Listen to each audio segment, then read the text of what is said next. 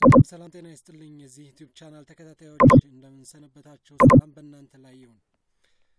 እንግዲህ ዛሬም እንደተለመደው በሆነች ጉዳዮች ላይ አጠር ያለ ቪዲዮ ላጋራችሁ ተመልሻለሁኝ ቪዲዮውን የምታዩ ሰዎች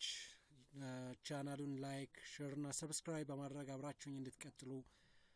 ጠይቃችኋለሁኝ ማለት ነው በዛሬ ላሳያችሁ የመጣሁት እንዴት ነው ሃይፖቴሲስ ፎርሙሌት አድርገን ቴስት ማድረግ የምንችለው የሚለውን ለማሳየት ነው የአብዛኞቻችሁን ጥያቄ መሰረት አድርጌ ማለት ነው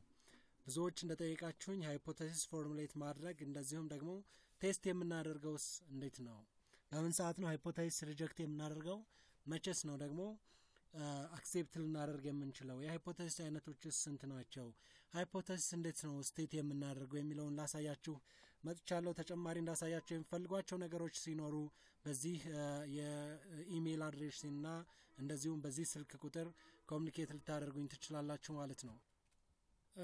ስለሆነም መጀመሪያ ሃይፖቴሲስ ምንድነው የሚለውን እንላለን ሃይፖቴሲስ በራሱ ምን ማለት ነው ሃይፖቴሲስ ከኦብጀክቲቭ በምን ይለያል ሃይፖቴሲስ ከሪሰርች ኩዌስችን በምን ይለያል የሚለውን ነገር ያጤናችሁ እንድትጠብቁኝ ማለት ነው ሃይፖቴሲስ ማለት ባጭሩ ፕሬዲክሽን ነው ሃይፖቴሲስ ማለት ፕሬዲክሽን ነው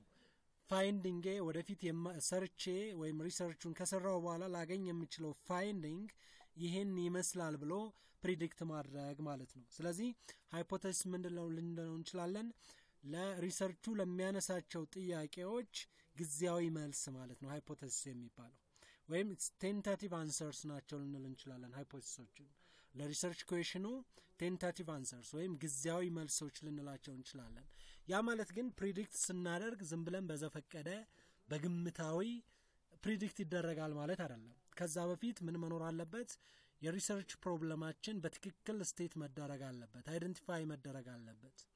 ስቴትመንት ኦፍ ፕሮብለም ሁሉንም ነገሮች ሊድ የሚያደርገው ሪሰርች ውስጥ ፕሮብሌማችን ነው ፕሮብሌሙን በትክክል አይደንቲፋይ ካደረግንና ስቴት ካደረግን በኋላ ነው ወዴት የምንሄደው ኦብጀክቲቭ ፎርሙሌት ወደ ማድረግ የምንሄደው ሃይፖቴሲስ ዴቨሎፕ ወደ ማድረግ የምንሄደው ማለት ነው ስለዚህ ከሃይፖቴሲስ በፊት ምን ያስፈልገናል ፕሮብሌማችንን በትክክል አይደንቲፋይ ማድረግ አለብን ቫሪያብሎቹ መለየት መቻል አለባቸው ኢንዲፔንደንት ቫሪያብሎች እነማን ናቸው ዲፔንደንት ቫሪያብልስ ምንድነው የሚለው ምን መደረግ አለበት መለየት አለበት ከዛ በኋላ ፕሬዲክት እናደርጋለን ፕሬዲክት እናደርግ ደግሞ በዘፈቀደ አይደለም ሃይፖቴሲስ ፎርሙሌት የሚደረገው ካለው ተጨባጭ ነባራዊ እውነታና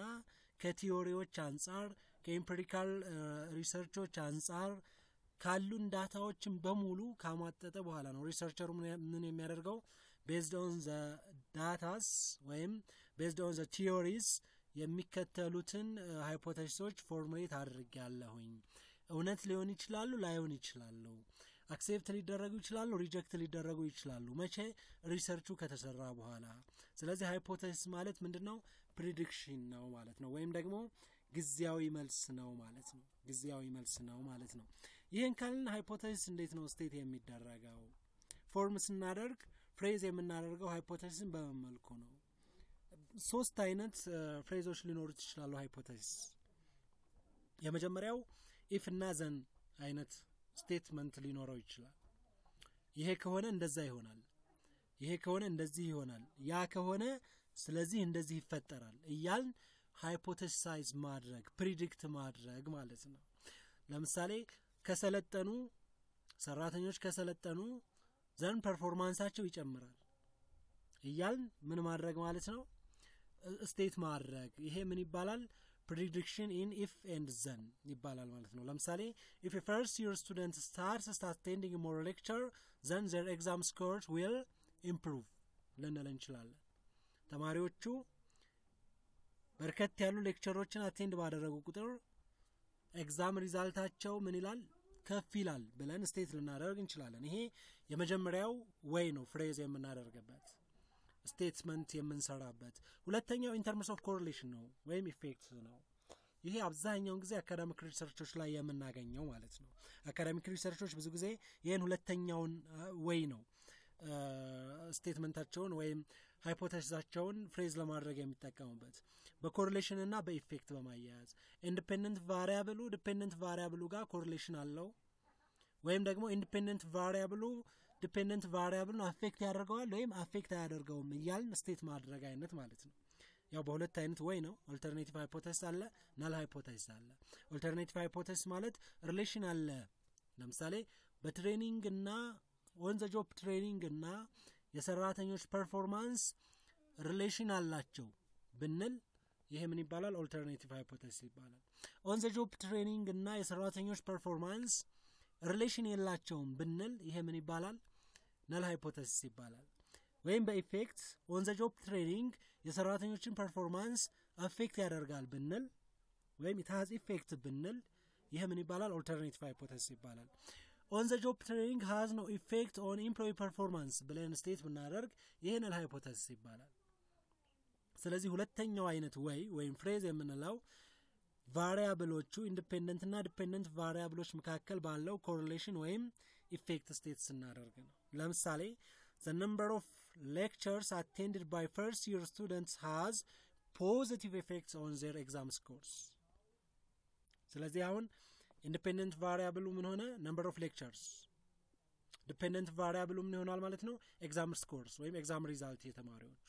ስለዚህ እንዴት ስቴት አደረኩት ማለት ነው ፖዚቲቭ ኢፌክት አለው በየስቴት አደረኩት it's alternative hypothesis null hypothesis ማድረግ ከፈለኩኝ ይሄንን has no positive effect ነው ማለት ነው ያኔ ምን ይሆናል null hypothesis ይሆናል ስለዚህ ሁለተኛው ፍሬዝ የምናደርግበት ሃይፖቴሲሳችንን መንገድ በኮሪሌሽን ወይም በኢፌክት ሊሆን ይችላል ሶስተኛው ወይ ኮምፔር ማድረግ ነው ሁለት ግሩፖችን ኮምፔር በማድረግ ኤክስፔክት የምናደርገው ሪዛልት ወይም ዲፈረንስ ለምሳሌ በሴት ሰራተኞችና በወንድ ሰራተኞች መካከል የፐርፎርማንስ ልዩነት የለም በየስቴት ላደርግ ይችላል ወይም ደግሞ በሴት ሰራተኞችና በወንድ ሰራተኞች መካከል የፐርፎርማንስ ልዩነት አለ በየስቴት ላደርግ ይችላል ኦልተርኔቲቭ እና ናል ሳደርገው ይሄ ሃይፖቴሲስ ምን አይነት ሃይፖቴሳይዝ አደራረግ ነው ማለት ነው ግሩፖችን ኮምፔር በማድረግ ነው for example first year students who attended most lectures will have better exam scores than those who attend few lectures ሁለት ግሩፖችን ያወዳደርኩ ነው በጣም ብዙ ሌክቸር አቴንድ ያደረጉ ተማሪዎችንና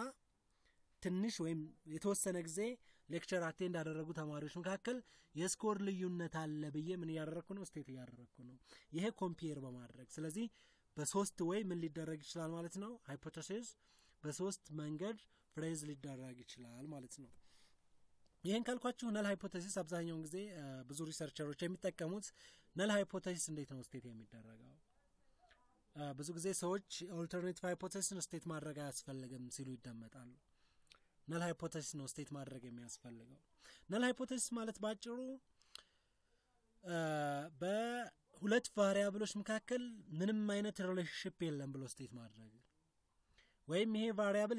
እዚህኛው ቫሪያብል ላይ ምንም አይነት ኢፌክት የለውም ብሎ ስቴት ማድረግ ነው ናል ሃይፖቴሲስ የምንለው ሶ ምንም አይነት አሶሲዬሽን የላቸውም ወይም ምንም አይነት ሪሌሽን የላቸውም ብለን ስቴት ስናደርግ ይሄ ናል ሃይፖቴሲስ ይባላል መች ናል ሃይፖቴሲስ ብዙ ጊዜ ወይ ሪጀክት ይደረጋል ዲሲሽናችን የሚሆነው ወይ ኖት ሪጀክትድ ነው ናል ሃይፖቴሲስ አክሴፕት አይደረግም ሰዎች ይሳሳታሉ ናል ሃይፖቴሲስ አክሴፕት አይደረግም ኦልተርኔቲቭ ሃይፖቴሲስ ነው አክሴፕት የሚደረገው ናል ሃይፖቴሲስ ፒ ቫልዩ ከ0.05 በላይ ከሆነ have no sufficient information to reject the null hypothesis ነው ዲሲሽናችን የሚሆነው ወይም not rejected ነው እንጂ null hypothesis ምን አይባልም accepted አይባልም ማለት ነው ስለዚህ null hypothesis ሲጻፍ በዚህ በመታየት መልኩ ወይ h null ብለን እንጽፈዋለን ማለት ነው h null ብለን እንጽፈዋለን alternative hypothesis ከሆነ ደግሞ h1 or h a ብለን እንጽፈዋለን ማለት ነው ስለዚህ በnull hypothesis እና alternative hypothesis መካከል ያለው ልዩነት ይሄን ይመስላል ማለት ነው ቴስት ስናደርግስ እንዴት ነው የመጨረሻው ሃይፖቴሲስ ፎርም አደረግ እንግዲህ ፕሪዲክት አድርገናል ይሄ ፕሪዲክት የተደረገ ነገር ቴስት መደረግ አለበት እንዳልኳችሁ ቴንታቲቭ አንሰር ነው ለሪሰርች ኩዌሽናችን ግዚያዊ መልስ ነው ያስቀመጥነው ፕሪዲክሽን ነው ያስቀመጥነው ሪያሊቲው ግን ምን ይመስላል የሚለውን ኤክስፐሪመንታችን ሪሰርቻችንን ከሰራን በኋላ እናስቀምጠው ነው ማለት ነው ናል ሃይፖቴሲስ ወይ ሪጀክት ይደረጋል ወይ ኖት ሪጀክት ይደረጋል much no reject የማደርገው null hypothesis ብንል when the p value is less than or equal to significance level p value በኮሪሌሽንም ሊሆን ይችላል ኮሪሌሽን ላይ ፒርሰን ኮሪሌሽን ስንሰራ ለምሳሌ p value ይኖረናል ያ p value ወይም ደግሞ regression coefficient ስንሰራ coefficient ላይ p value ከሲግኒፊካንስ ሌቭል በታች ሲሆን አብዛኛውን ጊዜ 95% ኮንፊደንስ ሌቭል እንጠቀምና 0.05 p value እንወስዳለን ስለዚህ p value ከ0.05 በታች ሲሆን null hypothesis reject ይደረጋል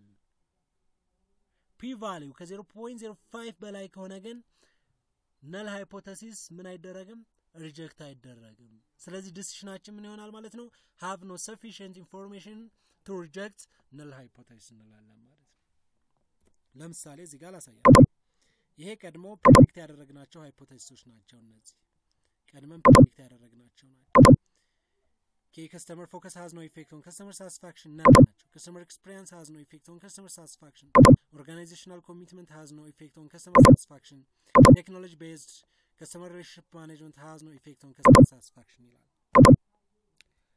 ይሄ ፕሬዲክት ያደረግነው ነው ሪሰርቹን ከመስራታችን በፊት አሁን ሪሰርቹን ከሰራን በኋላ እነዚህን ሪዛልቶች አግኝተናል አንስታንዳርዳይዝድ ቤታ ቫልዩ እና ፒ ቫልዩ አንስታንዳርዳይዝድ ቤታ ቫልዩ እና ፒ ቫልዩ ይሄ ፒ ቫልዩ እዚህ ጋር እንደምታዩት ሃይፖቴሲሱን ቴስት ለማድረግ የሚጠቅመን የትኛው ነው ማለት ነው ይሄ ፒ ቫልዩ ነው ማለት ነው እንዳልኳችሁ ቅድም ፒ ቫልዩ እዚህ ጋር የምታዩት ፒ ቫልዩ ከ0.05 በታች ከሆነ null hypothesis reject ይደረጋል ከ0.05 በላይ ከሆነ ግን null hypothesis reject አይደረግም ዲሲሽናችን ማለት ለምሳሌ customer focus has no effect on customer satisfaction ይላል p value እዚህ ጋር የምታዩት 0.000 ነው ስለዚህ ዲሲሽኑ የሚሆነው ምንድነው rejected hnl 1 ምን ሆኗል ማለት ነው ዲሲሽኑ ሪጀክት ተደርጓል ማለት ነው ያ ማለት ምን ማለት ነው ከስተመር ፎከስ ምን ላይ ኢፌክት አለው ማለት ነው ከስተመር ሳቲስፋክሽን ላይ ኢፌክት አለው ኢፌክት የለውም በፕሪዲክት ያደረኩት ምን አደረኩ ሪጀክት አድርጌ ኢፌክት አለው የሚለውን ግን እቀበላለሁ መጨረሻው ላይ ብታዩ ቴክኖሎጂ ቤዝድ ከስተመር ሪሌሽንሺፕ ማኔጅመንት has no effect on customer satisfaction ይላል እንደምታውቁ ቫልዩ ምንድነው 0.12 ነው ይሄ ከ0.05 በላይ ነው ስለዚህ ዲሲሽኑ ምን ይሆናል ማለት ነው not rejected ይሆናል ማለት ነው የዚህ ዲሲሽን not rejected ይሆናል ማለት ነው ግን ብዙ ጊዜ ሾው ደለለባችሁ ሪጀክት ባይደረግም እንኳን እዚህ ሪሰርች ላይ እናንተ ኤሪያ ላይ እንጂ ቴክኖሎጂ ቤዝድ ከስተመር ሪሌሽንሺፕ ማኔጅመንት ከስተመር ሳቲስፋክሽን ላይ ኢፌክት የሌለው ሌላ ኤሪያ ላይ ግን ኢፌክት እንዳለው የሚያሳይ ፋይንዲንግ እንትና አምጥቷል ብላችሁ ማሳየት መቻል ይኖርባችኋል ማለት ነው so it's all about hypothesis እንዴት ፎርሙሌት እናደርጋለን እንደዚሁም እንዴት ቴስት እናደርጋለን ስለሚለው ይሄን ይመስላል ተጨማሪ ነገር ሲያስፈልጋችሁ በእነዚህ አድራሻዎች ኮሙኒኬት ልታደርጉኝ ትችላላችሁ መልካም የሥራ ጊዜ እመኝላችኋለሁ